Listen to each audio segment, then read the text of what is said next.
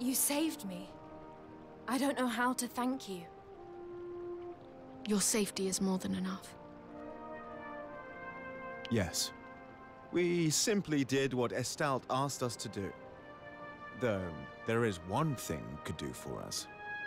Oh, yes? Join the Blue Foxes. It would be a shame for your talents to go to waste.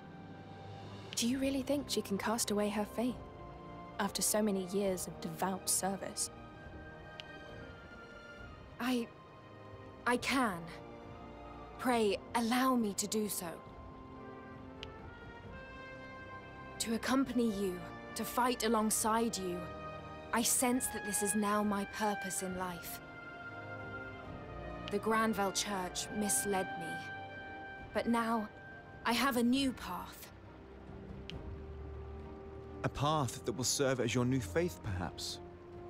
You have already taken the first steps, Catherine. Why, thank you. I shall devote myself wholly. Now, it's about time we headed out, isn't it? Aye. Let us be off.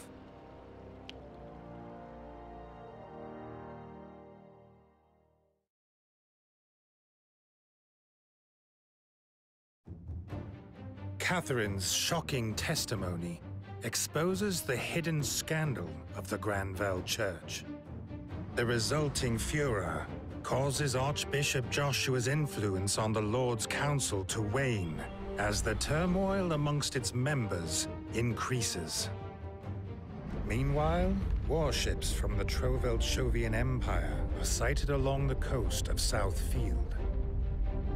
And by morning, the Dagland trading port has been captured by a fleet of 30 ships. The fleet made the unprecedented move of advancing via an alliance trading route. Taken by surprise, and with Duke Hende's local forces offering seemingly no resistance. And so, once again, the Kingdom of Alitane surrenders a foothold to the Empire.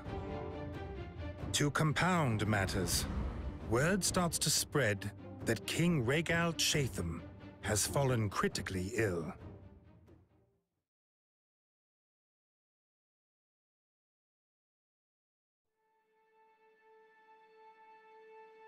Well, Rias, what do you make of the situation in Southfield? You mean the Empire's capture of Dagland Trading Port? Yes.